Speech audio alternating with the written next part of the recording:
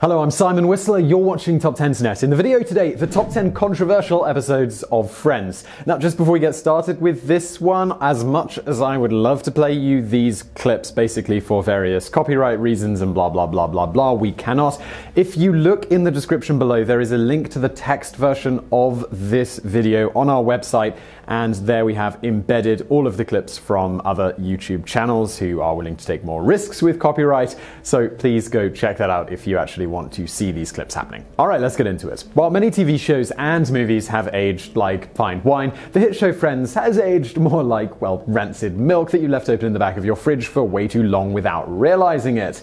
If it were released today, there is a good chance that it would not last long on the air due to the controversy that it would have caused and all the regular in-jokes that would not have been accepted in today's environment. And in the video today, we're looking at 10 specific examples of this. Number 10. Joey's Tailor, and the strange reason that he's so messed up. In the episode, the one with Ross's new girlfriend, Chandler needs pants, and so he decides to go and make use of Joey's tailor, the same tailor that Joey's whole family has used for generations. While there, Chandler is very upset that the tailor took a grab of his crotch while measuring him. Joey shocks both him and Ross by just laughing it off as a totally normal thing to do. He is then very surprised when they explain to him that it is not normal at all to grab someone's family jewels while they're measuring you for suit pants. This causes Joey to start thinking about past situations with his tailor, and he comes to a realization that this could have changed him over the years without him realizing it. As an audience, we start to realize that this sexually harassing tailor is supposed to be the main reason both Joey and his family are kind of freaky and messed up when it comes to dealing with sex. As you might imagine from Friends, the entire thing is handled with the sensitivity of a bludgeon and would likely struggle to be accepted as a plotline today. Number 9. Monica is haunted by her past as a fat girl. In the one that could have been part 1, it starts out, as it often does, with the whole gang heading out. In this episode, they're talking about their past lives and how they might have ended up if their lives had continued to move as they had been when they were younger, instead of taking the various turns that they did. One of the things they talk about during these flashbacks are Monica's previous life as a fat girl and whether she would have the boyfriend that she does now. To his credit, Chandler seems rather offended that everyone thinks he would not have been with Monica simply because of her size, but it is also made clear that everyone believes that Monica not only was a fat girl, but was an extremely fat girl. So in this alternate reality, she is shown as being grotesquely overweight, and part of the plotline is that Monica's biggest struggle in her past has been getting over being the fat girl. Nowadays, with all the furor against fat shaming, this episode would probably be extremely controversial. Number 8. Joey manipulates heat in his apartment to get girls naked.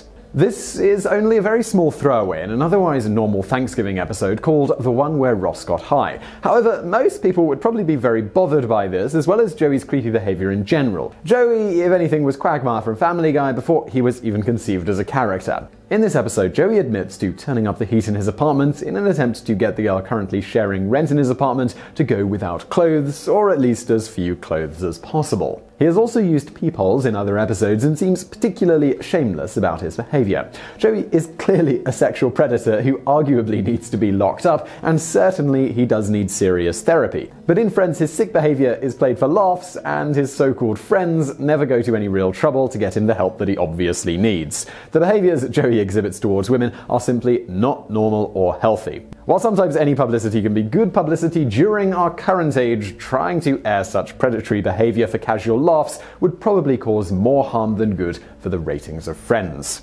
Number 7. Chandler's dad, the transvestite, is a different controversy depending on your view. This episode is called The One with Chandler's Dad and could be seen as controversial by two different sides of a debate, depending on how you look at the situation. In this episode, we learn that Chandler's dad is a transvestite and that eventually his marriage ended because of it. We learn that Chandler feels embarrassed by his dad and wouldn't even tell Monica about him or invite him to their upcoming wedding at all. It turns out that Chandler's dad would dress up as various female stars from movies and show up to cheer at sports events that Chandler was a part of. Monica disagreed with Chandler's assessment, arguing that at least his dad was supportive of him and always showed up to be there for his son. She tells Chandler he needs to meet his dad, and they fly across the country to see him. Upon going to a club where Chandler's dad is performing in full costume, he recognizes his son as well as the wedding ring. Realizing he needs to make up with his dad, who is only being who he is, Chandler invites him to the wedding, and the story arc ends with a sweet moment. In some ways, it seems like a fairly nicely done episode, but many would object, as said, for obvious reasons. Some would simply feel that the episode is too accepting of transsexuals, and others would feel that it was a ham-fisted attempt that only reinforced stereotypes and didn't properly address a weighty issue. Number 6. Phoebe flashes her boobs at the guys to win a football game. In the one with the football, the gang is watching football on Thanksgiving and gets inspired to play their own game. Of course, as you might imagine, things go south pretty quickly. Before long, it ends up pretty much the guys against the girls, and the girls decide to try to make sure they win by having Phoebe distract the guys by flashing her breasts at them. In the same football game, Monica is also criticized for her competitive instinct, continuing to reinforce the stereotype from back in the 90s that women wanting to win, especially at sports, was just plain weird and somewhat out of place. It's hard to imagine a current television show getting away with that kind of plotline with how people currently feel about sexual harassment and crude stereotypes about women. The plotline, as well as the criticisms about Monica, reinforce the stereotypes that women are seductresses who simply use their sex in order to get what they want and aren't good at winning anything unless it involves flaunting their sex. Like many Friends episodes, if it were made today, it would probably be quickly shelved and never aired again after the ensuing PR nightmare, of course. Number 5. Ross goes absolutely nuts at the idea of a male nanny. In the one with a male nanny, Rachel and Ross are looking for a nanny, and a male nanny named Sandy applies. He seems like an amazing candidate, and Rachel convinces Ross to hire him despite his reservations. However, he is very uncomfortable with the idea of a guy being a nanny because he thinks it's a female's job. To make matters worse, the male nanny is sensitive, cries a lot, plays the flute, and does puppet shows. This makes Ross even more uncomfortable about the entire thing.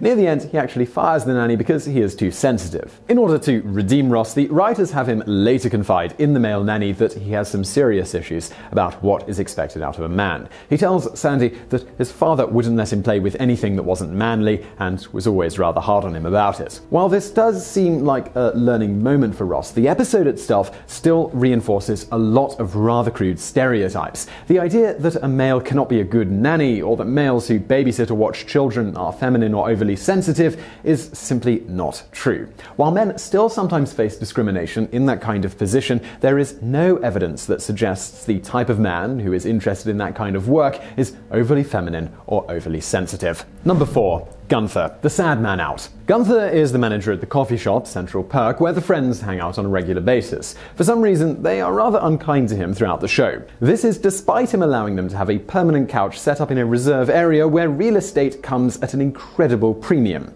In the episode, the one with the worst best man ever, Ross shows just how little they know or care about Gunther, even after all of these years. At a party, Ross is struggling to find who his best man should be, and he throws out Gunther's name, saying that he will be his best man. To his credit, Gunther does not take what is basically a casual insult lying down. He fires back, asking Ross what his last name is, to which Ross guesses rather lamely that it is Central Perk, the name of the coffee shop that he manages. Gunther leaves shortly afterwards, disgusted with the fact that even after all of this time, none of them have ever bothered to learn his last name. With the internet the way it is today, it would be much harder to get away with a character who is constantly taking flack for no real reason whatsoever.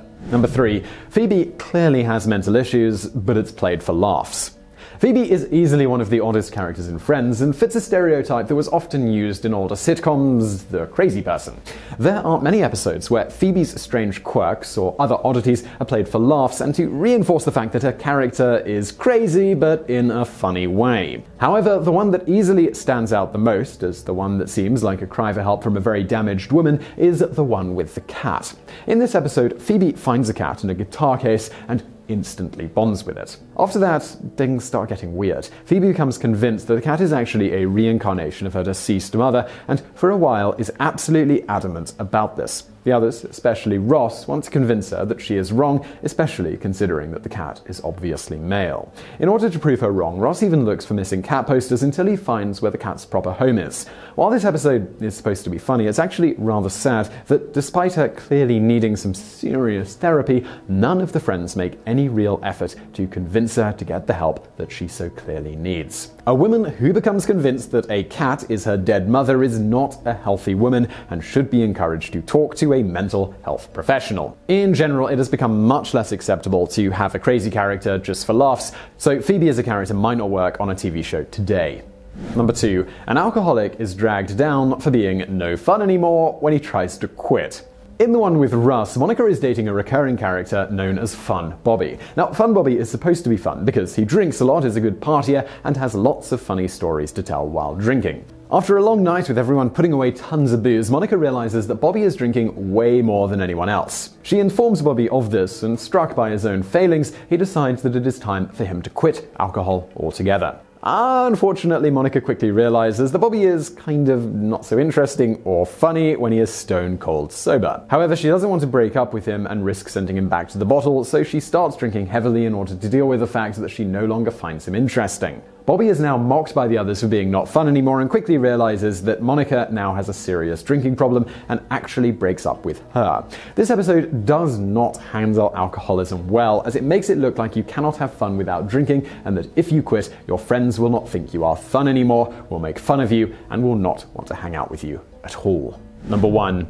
The time one of them broke up at a wedding reception. In the one with Barry and Mindy's wedding, the gang attend a wedding of Rachel's ex-fiancé, a guy named Barry. For some reason, Rachel decides to be the maid of honor, but does everything she can to flaunt her body and upstage the bride as she takes her turn to walk down the aisle first. To make matters worse, it turns out later at the reception that Barry had bet that Rachel would leave early, and so she stays just despite him, despite not wanting to be there at all in the first place. This part of the plot is odd and awkward, as it implies that most of the adults involved are basically children. Barry invites her to his wedding and wants her to be involved, and she agrees to be involved. However, both really seem more interested in making the other look bad than anything else. As if this wasn't bad enough, the second arc in this episode involves Monica and her boyfriend Richard and their struggles over their relationship. Richard doesn't want to have kids, but Monica does. While dancing at the wedding reception, Monica brings it up again, and they are once again struggling to agree. Richard wants to be with Monica regardless, so he says that he would have kids if it was truly important to her, but then Monica breaks up with him right there at the wedding reception because she wants to be with someone who truly wants to have their own children. In real life, it would be considered quite a faux pas for a maid of honor to come to a wedding she doesn't want to be at and try to upstage the bride, not to mention the lack of social grace in publicly breaking up with your significant other in the middle of a reception. This episode reinforces the selfishness of many of the friends who appear to mostly be incapable of understanding the feelings of people who are not themselves.